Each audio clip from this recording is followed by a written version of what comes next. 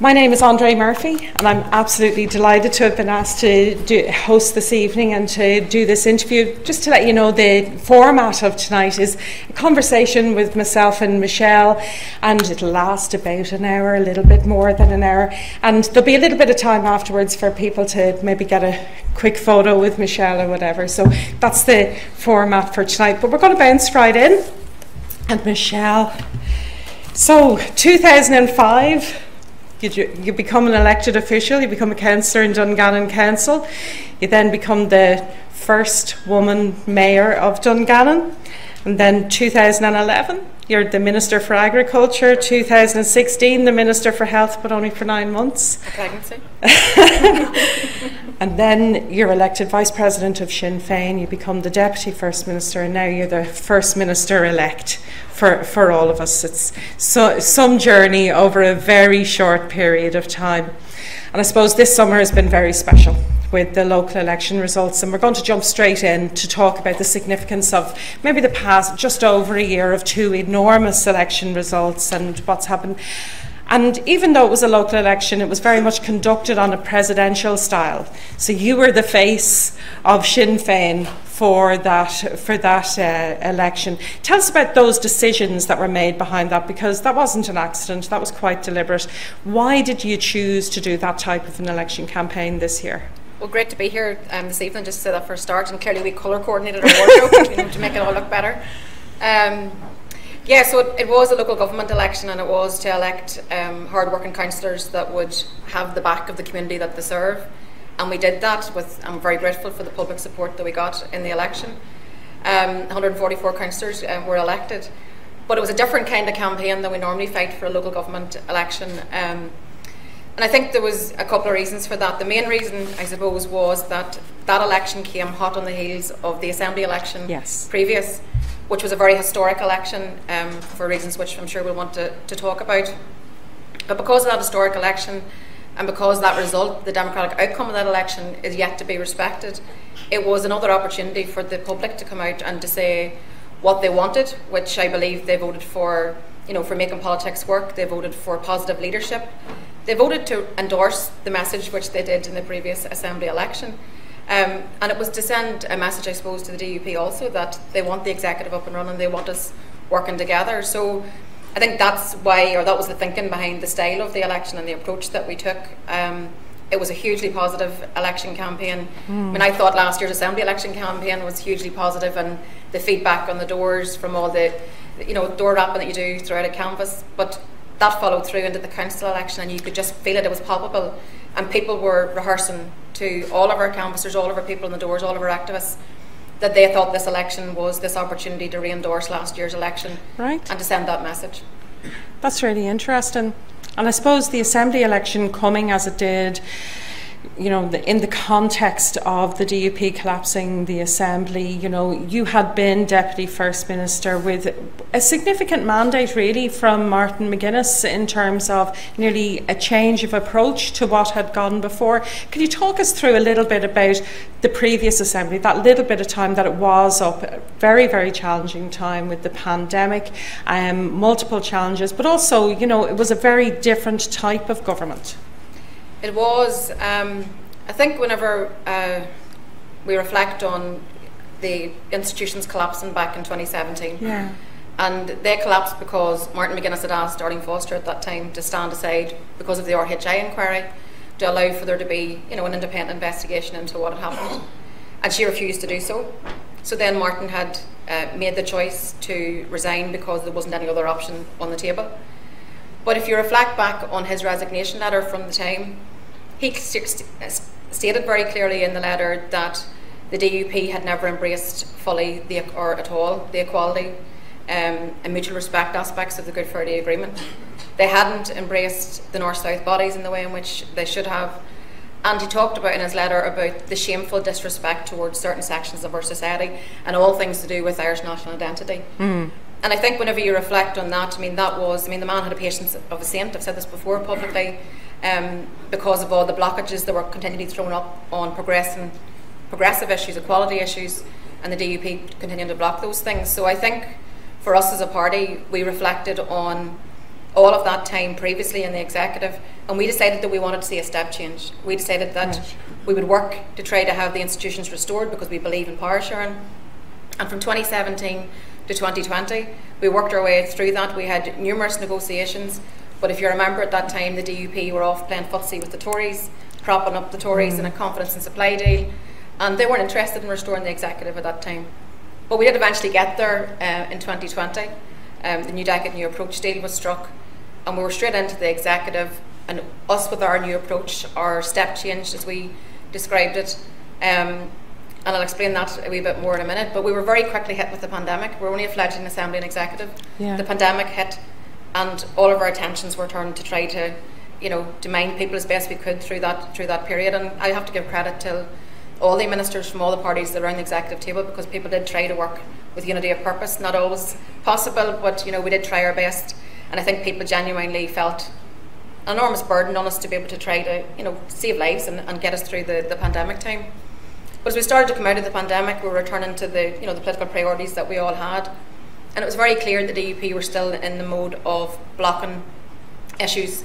And part of the step change for us was to change our approach. Previously, we would have tried to resolve these things in the executive, but that's not a public forum, so people don't get to see that political exchange, the debates that you're having. And I decided that the best way for the executive to work is actually power sharing. It is actually all the parties working together, and that we needed to take the issues out from behind the executive closed door and put them into the assembly floor and have the debate, the political discourse that you have. And then sometimes you're going to win, sometimes you're going to lose when you take that approach. But thankfully, I'm very proud actually of what we were able to achieve in that short window that we had. Numerous pieces of legislation got over the line, and that was even despite the fact that the DUP walked away then in November of 2020. The executive wasn't sitting, but the assembly was sitting. Yes. And we were able to progress a number of big pieces of legislation. Dahi's Law, which you're all very familiar with, modernising organ donation, autism, improving autism services. There was a whole raft of things that we were able to get over the line, and that was despite opposition from the DUP. But to me, that was what was the game changer and the step change. It was working with all the other parties, debunking the two big problem party narrative that was sort of promoted by some, and making politics work and showing the potential of power sharing. And that's what I thought we saw, I hope that everybody saw, in those sort of closing days of the Assembly before we went to the Assembly election. That's probably something that didn't get the public focus that it might have done, just that change and that approach, because sometimes there's a lazy narrative of two parties that doesn't reflect that. But it also talks about skills that you probably don't see in the public domain as much. If there's a step change in politics and what people see as the outcomes, is there a step change in terms of the skills that are used? Yeah, I suppose everybody's got their own skill set. Everybody brings something to the table. We're all not the same. That's a good thing. And you have to play at everybody's strengths. I think that there was probably, maybe it's a female in leadership, and I know you want to talk a wee bit about that, but I think perhaps just that kind of collaboration, trying to quietly get things done, was kind of the approach, and I think that was kind of what was needed through that period to change the political circumstance in which we were all working. So I see so much potential in an executive and an assembly if we can get back to that point again, and I hope that we do. But definitely it has to be in the tone of collaboration, working together. You get much more done in life when you work with others where you can. And that discussion around relationships is really interesting, because at the same time that you're taking on this role within the Assembly and in the North, Mary Lou McDonald becomes the new president of Sinn Féin as well. And it's almost easy to say, oh, it's two women, you must be best friends or whatever, but there must be something different about that. What's that relationship like? Oh, it's very positive. Really, really good relationship, both on a professional, political form, but also in a personal way. Like, we're like everybody else. We like the banter, we like the crack, we can have a laugh at things. But yeah, I think we're a national leadership, so it's really, really important that we're very gelled and that we act nationally in everything that we do. So there's always a challenge just with the two jurisdictions on the island. Yeah. Mary Lou's the leader of the opposition in the Dáil, biting at the feet of the establishment parties to be the Irish government at the next election if the public get behind us. And I think that, and then I have this role, if the executive was up and running, the role of First Minister for everybody, for all. And then we have just our national politics, so we constantly, like Mary Lou's the President, I am the Deputy, and I have the utmost respect for her in her leadership role. Leadership's a difficult station, and it's just good that you have people that around you that you have a good rapport with and a good relationship with. Allows you to be more effective, I think, in what we do. But I think we're very joined up nationally, but at times, and there's no partition in our leadership, but at times we'll have a different emphasis in terms of the things that we have to focus on, whether that be the opposition or whether that be in the Assembly. And the other challenge for us, obviously, as a party is always going to be, if leader of the opposition is one role, but when it comes to the national question and comes to national issues, then it's important that we have a strong relationship with an Irish government. Yes. So you have to make the distinction and separate the two things out. Sometimes easier said than done. Yeah, that must be a tension, actually, when you're trying to find a comprehensive approach from Irish nationalism, Sinn Féin and the Irish government working together, and then you're walking into Leinster House, as you say, biting at the toes. That can't be easy. No, it can be difficult, and sometimes it's hard for people to take off one hat to put on another. And we've had that exchange at different times with different Irish government ministers, but that's really, really important that we try to maintain that, because there's the cut and thrust, the day-to-day, and that's just what we do. But alongside that, we have to be very conscious that we need to work together on the national question. That's really interesting. And there's something about women and leadership positions and the change that brings about as well. So I think we can see there has been a big change of the complexion of power regionally in terms of gender. There has, and I think that, our party now, coming from,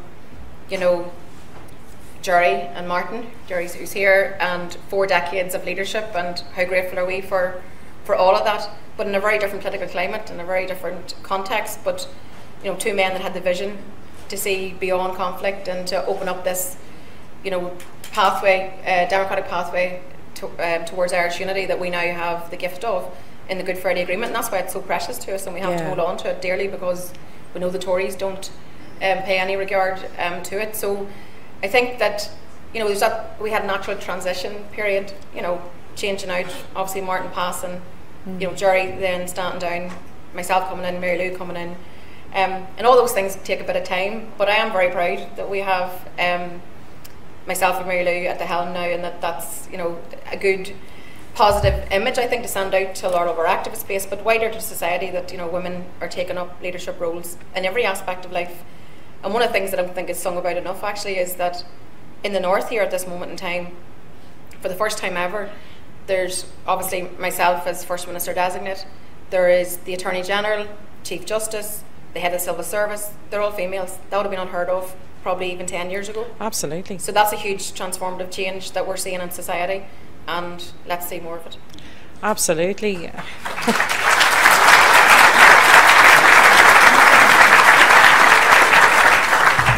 Even just one of those positions, the difference between John Larkin and Brenda King is day and night.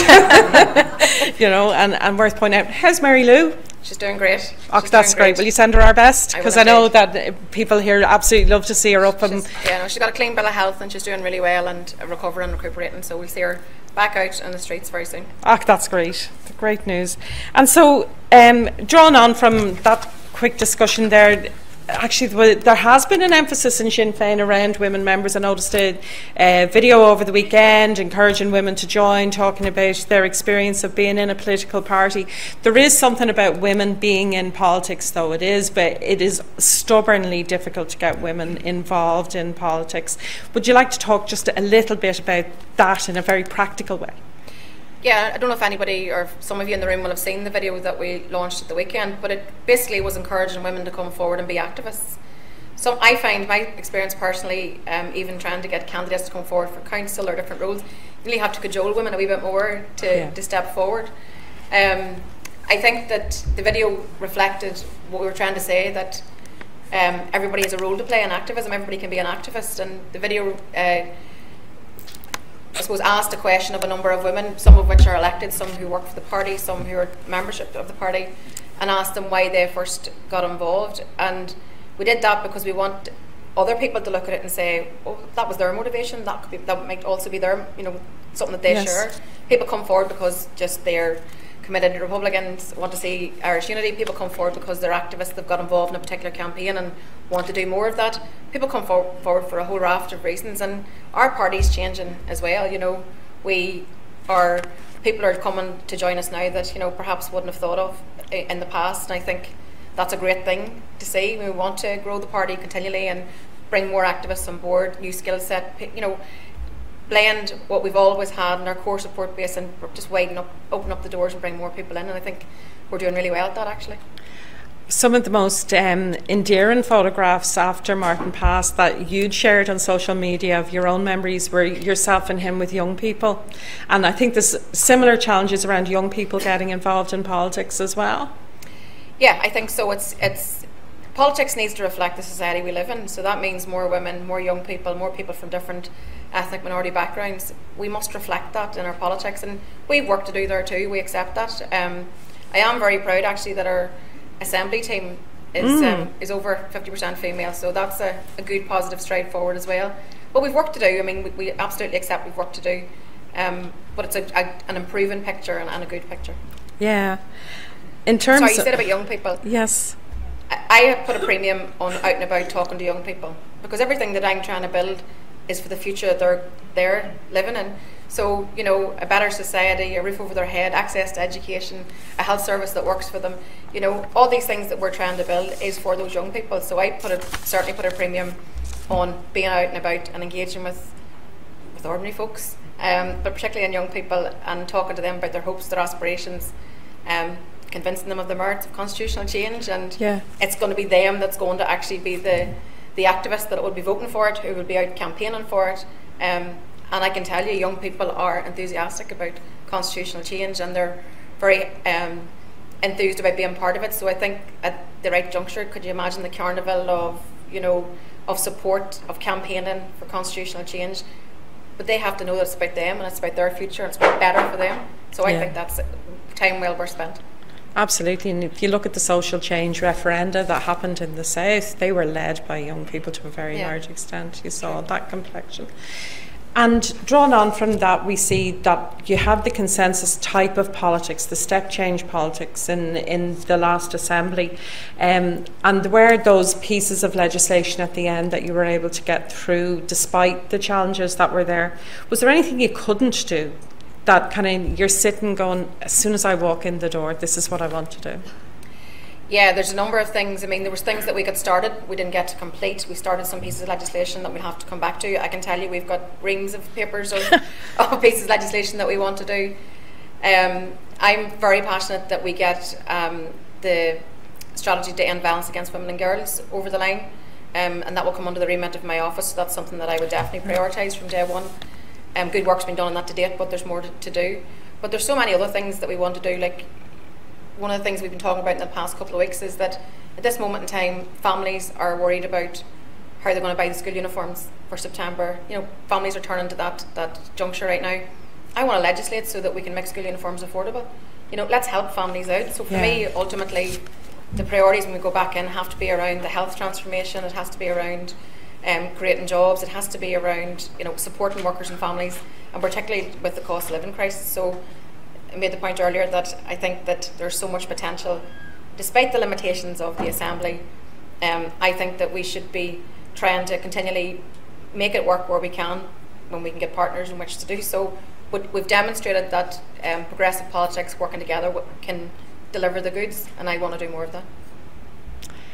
So in the context of that, the term First Minister for All has been coined by yourself and you use it a lot. Was that a natural thing for you to say that?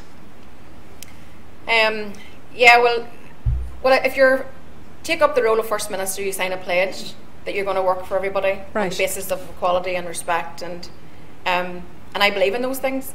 So I think it was a natural maybe way to say that in an ordinary laywoman's terms. First Minister for All, and I mean what I say. I will practice what I preach. I believe passionately that if you're going to be in the position of First Minister, that you have to work for everybody in society. I'm a mummy. I just recently became a mammo. Woo! Yeah, delight of life. And what when I still live in the community I was reared in, I understand the struggles of workers and families. I see it in my own family, I see it all around me. So what I'm trying to do is to answer some of those things, but because I'm coming at it from the point of view of my own experience, what I want for my children and grandchildren, and I want that for everybody. So I think that's the motivation behind the First Minister for All. It's to actually demonstrate in word and deed, and I expect it to not just be something that I do. There'll be everybody who's just got elected in the council, or a councillor for everybody in their community as well. So it's just following that right through and actually practicing what we preach. Yeah, you do see the people who were elected deputy mayors and mayors very quickly using a phrase like, I'm going to be a mayor for all, or a deputy mayor. You can see that was their very practical outworking of that. So the day that Hugh Edwards is on the BBC and he announces that the Queen has passed, there was obviously immediately kind of thoughts about what was going to happen next. Tell us a little bit about that and about the decisions and the environment, how you felt about that. Well, I mean, it wouldn't have been the natural territory for a Republican, obviously, but obviously. But for me, ultimately it boils down to respect and practicing what I said I would do and fulfilling my promise to represent everybody. I mean, I attended because I thought it was the respectful thing to do, that because there are many people in society who look towards the monarchy as, their head of state. That's not, I don't share that view. I have a Republican outlook on life. I don't have to surrender any of that to be respectful to those people in society that do look towards the monarchy. So for me it was about fulfilling my promise and my commitment. And I think it really, you could see the response to it in the local elections. The scene with yourself and Alex Maskey is sitting here as well, where you're in Hillsborough. Certainly it was very different. Well, Alex and I are definitely going to go down in history as the only two Republicans to have attended a Queen's funeral and a King's coronation.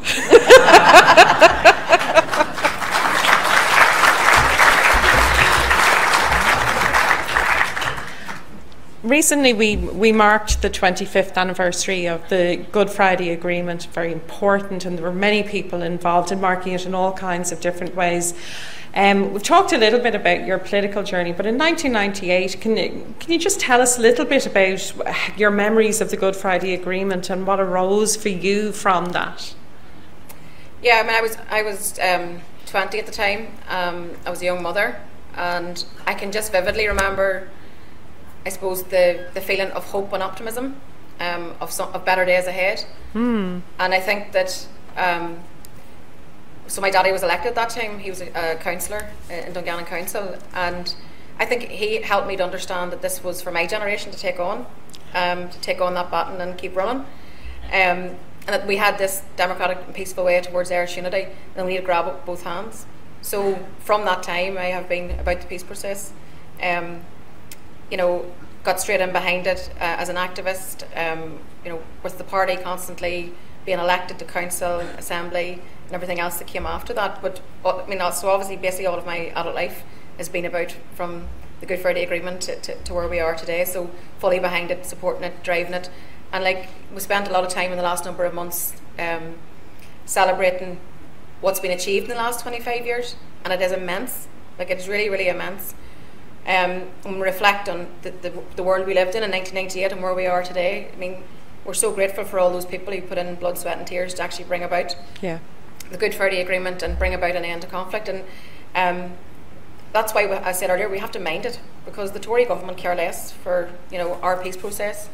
Their behaviour from Brexit right through, just totally disrespecting the Good Friday Agreement. And that's why it's so important that we continue to look internationally to our partners, particularly in the US, who've been such stalwarts for in protection of the Good Friday Agreement.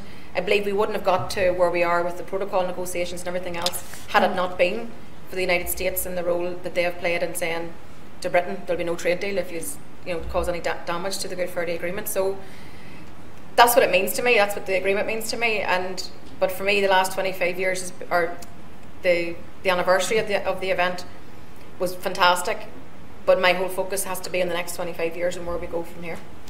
Where do you see us being in 25 years? Because for me, right, my age, it feels like a blink of an eye from, I was chatting with people on the street corners to talk about, well, what do you think? What do you think this is going to be?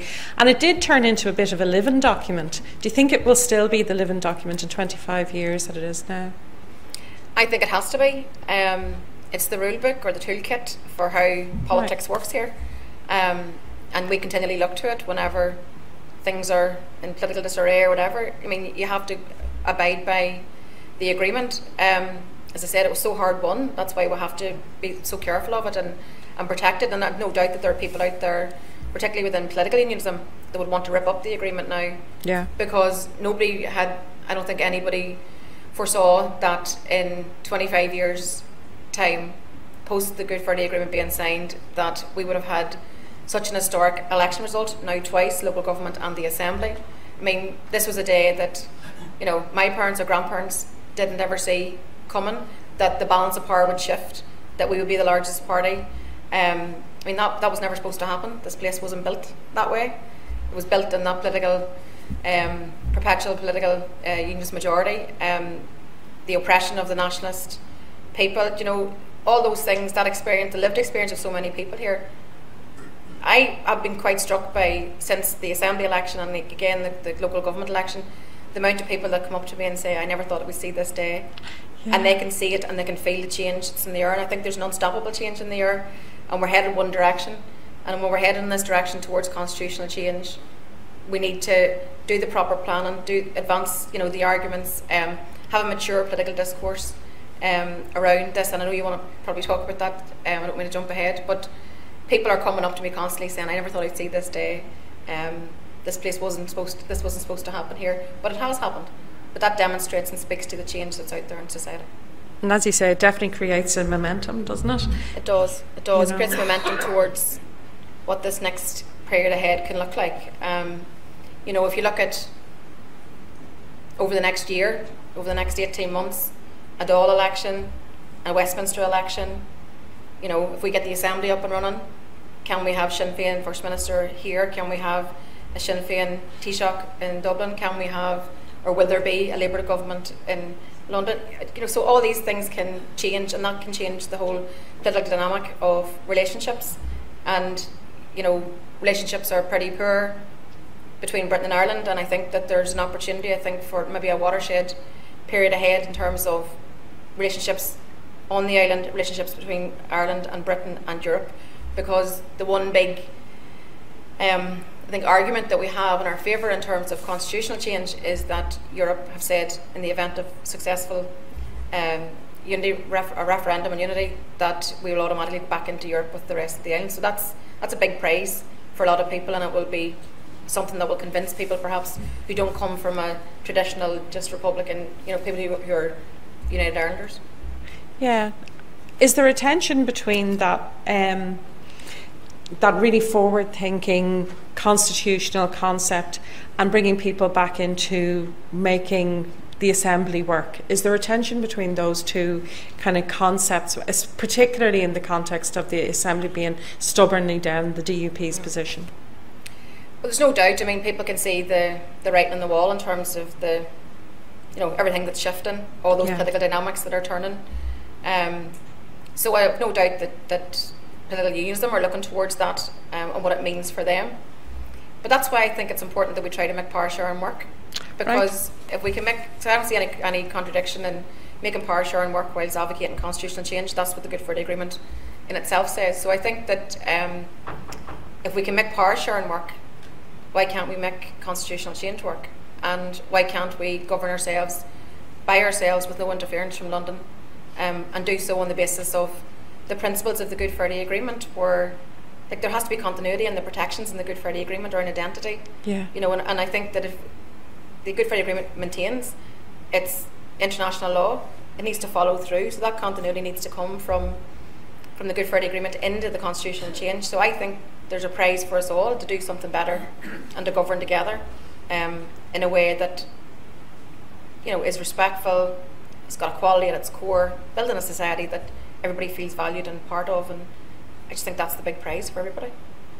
It's not without challenges at the minute. No, You know, I mean, the significant challenge of the DUP staying out on whatever basis, which seems to change a little bit from day to day, but, you know, take a little bit of time about those challenges, whether it's the Tory budgets, whether it's where the DUP sits.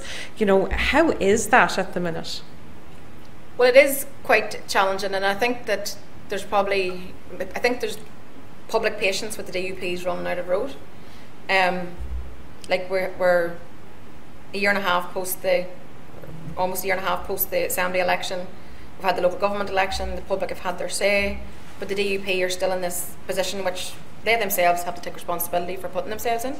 I mean, their behaviour is quite, you know, chaotic, dysfunctional. They champion Brexit. They have to own some of the mess that is now being created as a result of it. And they've been off in this boom-bust relationship with the Tories and propping up Theresa May or Boris Johnson, and then, you know, continually being kicked to the curb whenever they were no longer useful. But they're very quickly coming to a juncture where they're going to have to decide. Are they going to come in and share power on an equal basis, or are they not?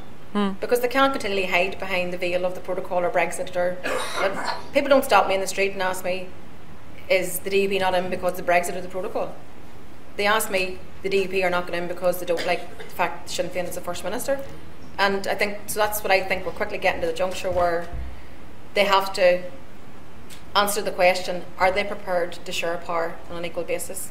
I hope they make the right decision, but I think we will very quickly know that over the course of the next few months, certainly. And if it's not to be, and I like to always try to be hopeful and give people hope, and I'm not going to give up. I'm determined to try to make it work.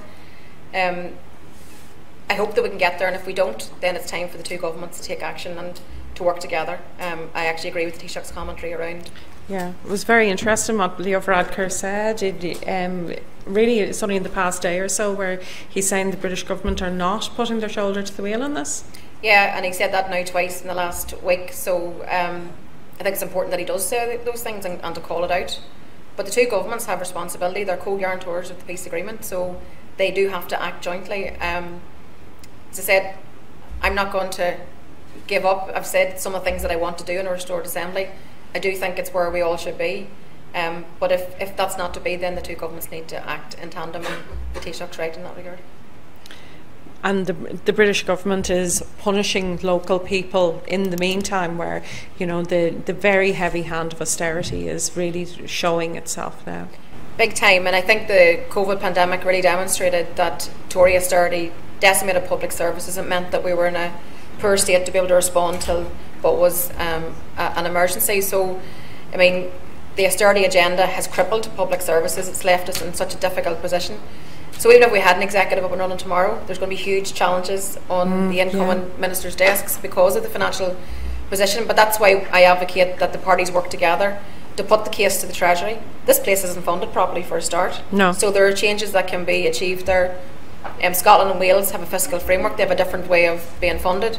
The need that we have here isn't reflected in how we're funded as well. So I actually think we can get some joined up thinking across the parties around this issue.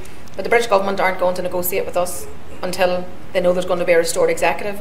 So we've been doing some work across the parties around that, and we'll continue that. But I think if there is a declaration that that we're going back, that the DUP are going to come back in with the rest of us, then we need to quickly turn our heads towards the negotiation with the Treasury, because we need to invest in our public services. We also need to do, we need to stabilise things in terms of the current pressures that we have, and we need to transform things like the health service, for example. Yeah. Is need a huge transformation. And again, these are things that we should be able to work together on. But the challenges that we face, the Tory austerity agenda has crippled us for such a long time, and will continue to whilst we're funded in the way in which that we are. Which isn't separate to the big constitutional debate that you mentioned earlier. In 20 months' time, we'll have had that Westminster election, we'll have had a Leinster House election. The political landscape on both our islands could look very different, and in the context of that, really, there's going to be huge expectations on the potential for a Sinn Féin government on both sides of the border, and that will be firmly on the constitutional settlement. I think so. I mean, I think that and particularly in the south, the public are ready for change. They're tired of the establishment parties cutting deals and serving themselves and not serving the public. They're tired of the fact that the housing crisis just keeps deepening and they're not doing anything about it. So I think that the public want change and they want to elect Sinn Féin into government. We take nothing for granted. We know we have to work hard at it. We know we need to do that graft on the ground. We need to convince people of what it is that we're offering.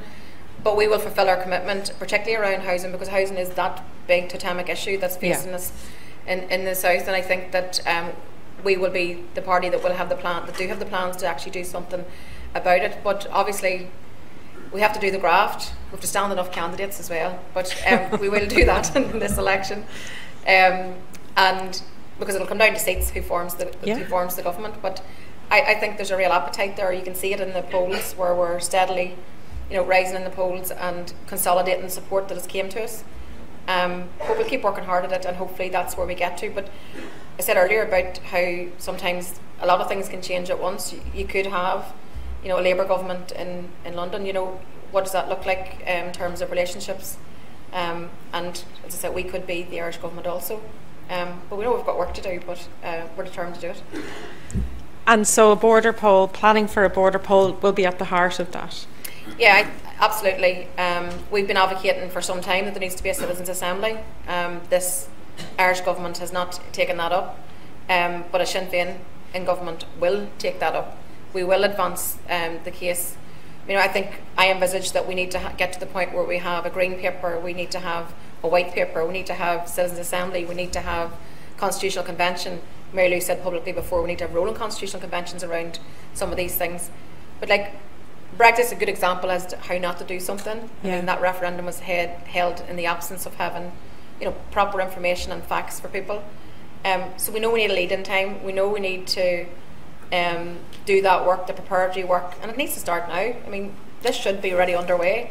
I mean, you don't have to look too far around you to find that the conversation about constitution change is so, it's so mainstream now. Yes. You have, leading academics, labour movement, you have people from all walks of life are now entering into the conversation.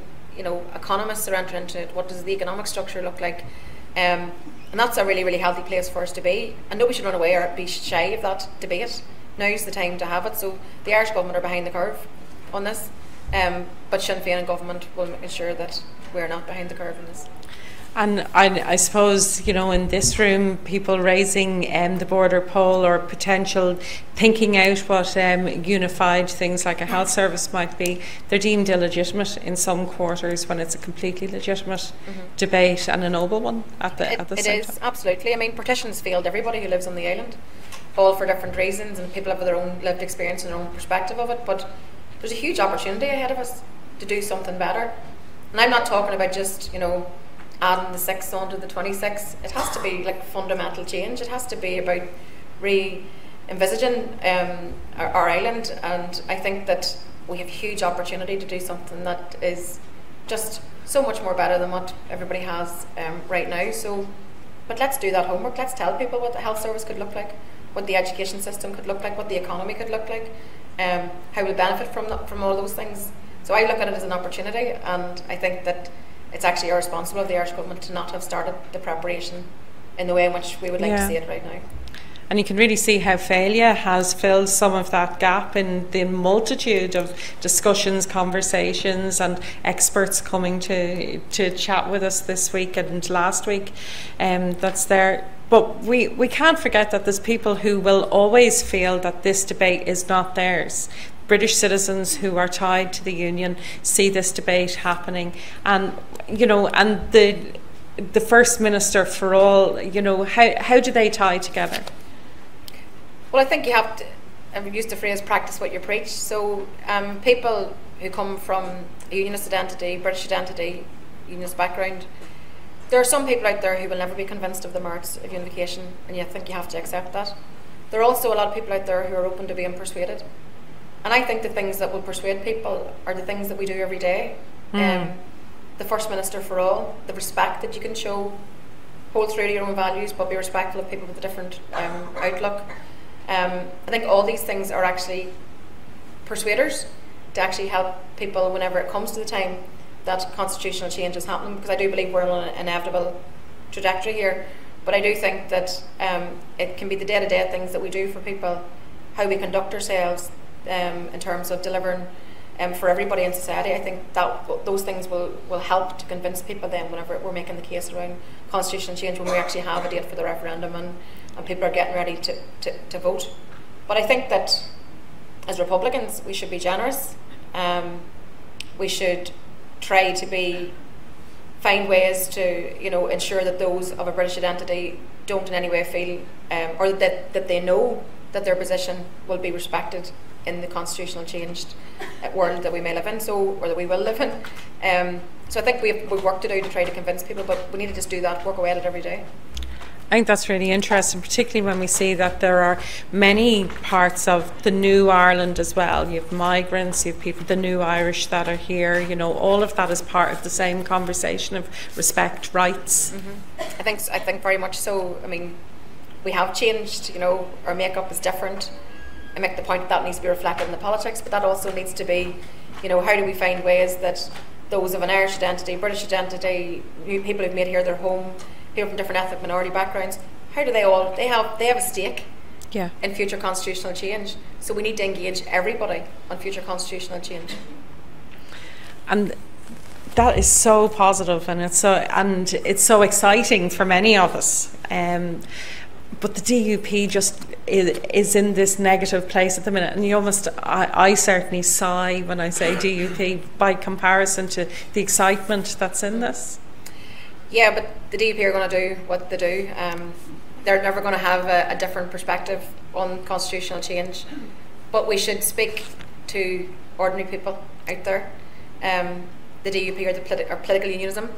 There are many people out there from a unionist background who again stop me regularly whenever I'm out and about, and they mightn't be in that space yet where they're convinced about constitutional change.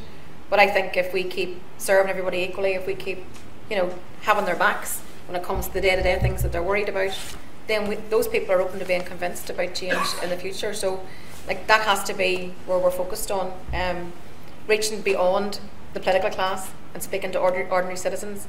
We've had our own assemblies, people's assemblies, and hundreds of people are coming to those events.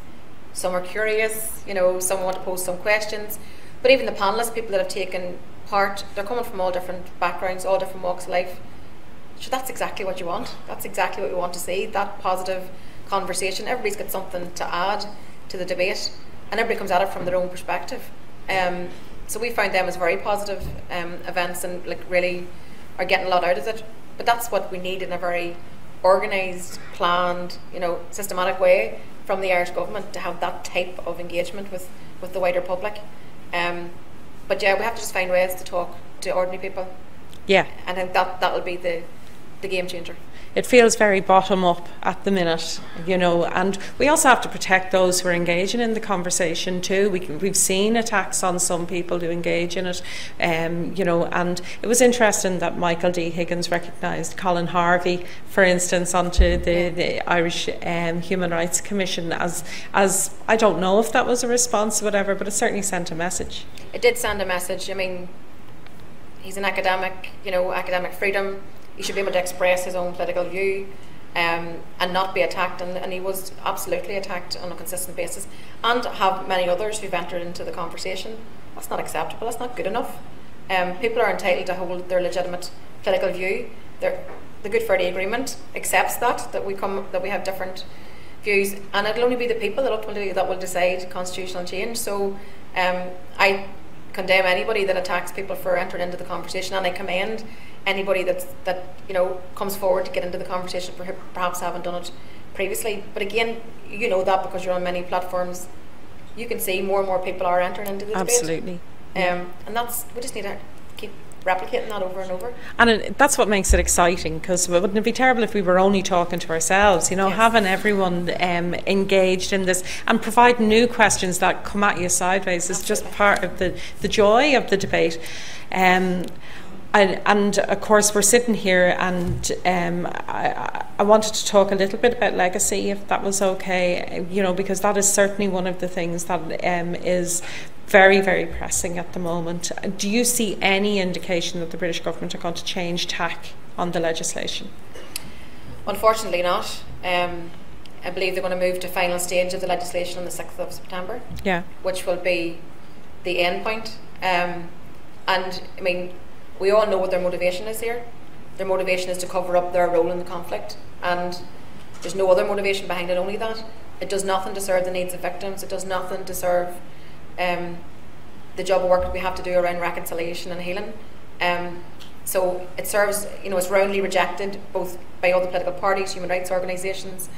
The legal profession is fundamentally flawed on every level, and I will be putting it again, as we have done previously, to the Irish government, that they will have to take an interstate case. It needs to go to the European Court as soon as they bring it to the final stage. And I hope that's a very quick response from the Irish government in terms of what happens next. I mean, I think yesterday's news of the Attorney General opening up the inquest into the UVF murders, I think that shows that these things still can proceed. We still can get the fresh inquests opened up, but the British government are just trying to close the shutter on absolutely everything, and it's absolutely shameful their approach. But ultimately, it's about covering up their dirty role in the conflict, the fact that they were here and murdered our citizens. Absolutely.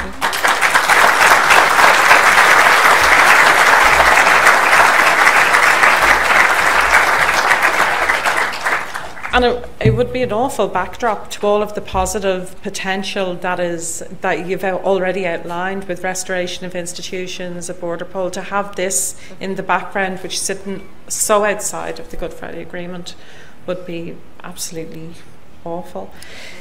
But without finishing on a negative note, so the next few weeks are going to be intense for you. There's all kinds of talk about October. There'll be restoration in October. What's your gut? That's a big question, on. I think that if the executive is going to be restored, I think we're talking about September, October. I think beyond that, as I said earlier, I think the public patience runs out. But the DUP are chaotic. I don't know if they've even worked out what they intend to do. But ultimately, peel back Brexit, protocol, Windsor framework, all of that noise, peel that all back. This boils down to the one question: are the DUP prepared to share power on an equal basis? That's the one fundamental question that they need to answer. And if they're saying no to that question, then we're into a whole new conversation. But I certainly would be advocating that there needs to be a joint approach in some form. But to leave it on a positive, I hope that they can get to the right point. I hope that we get a restored executive. I hope I get the chance to be a First Minister for all. I hope that we get the chance to deliver on all the things that we've promised to the public that we will. I hope we get the chance to have people's backs, fight their corner, take on the Treasury, do all the things that we want to do. And I hope that we get the chance to show that power sharing can work. Because for me, in the longer term, that says that in a constitutional change position, it also can work and we can govern by ourselves. So I'll leave it on that hopeful note that I hope that's what we can get to. Thank you so much.